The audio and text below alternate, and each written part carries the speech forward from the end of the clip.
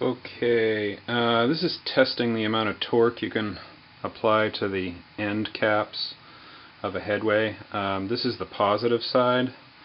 I'm running this test because I've heard that you can spin the cap, it'll separate right there if you apply too much torque, and that breaks the contact between the positive side of the battery and the core, which causes the battery to fail, obviously. So I have a sort of a Mickey Mouse vice deal set up on this defunct Headway, and I'm just going to put a torque wrench on it and torque it down.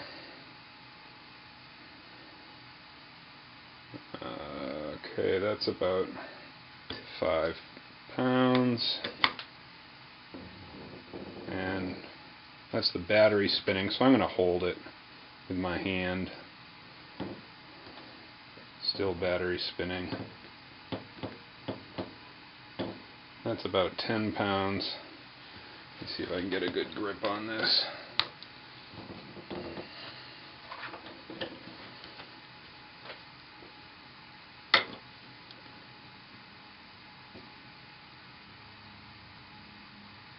Okay, now we got the cap spinning. That was less than 10 foot-pounds of torque on it, and according to what I've been told, that battery is now failed. Of course it was failed anyway, but point being that 10 pounds of torque on this makes this spin independently and causes it to separate.